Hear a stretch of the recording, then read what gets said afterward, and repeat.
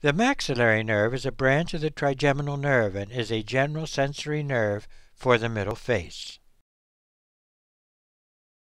It has sensory fibers from the skin of the lateral nose, upper lip, and lower eyelid to form the infraorbital nerve.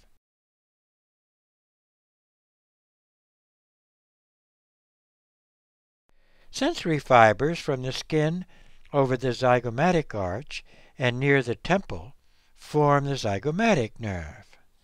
The zygomatic nerve joins the infraorbital nerve, and together they traverse the infraorbital fissure to enter the pterygopalatine fossa.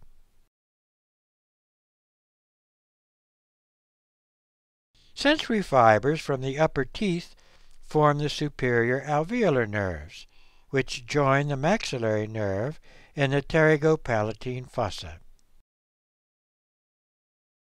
Sensory fibers from the nasal cavity,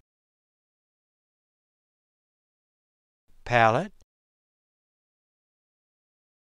and nasopharynx course through the pterygopalatine ganglion in the pterygopalatine fossa and join the maxillary nerve.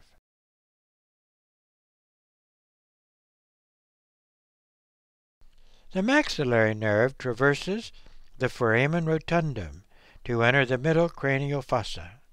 It joins the trigeminal ganglion, which contains the sensory cell bodies for the trigeminal nerve.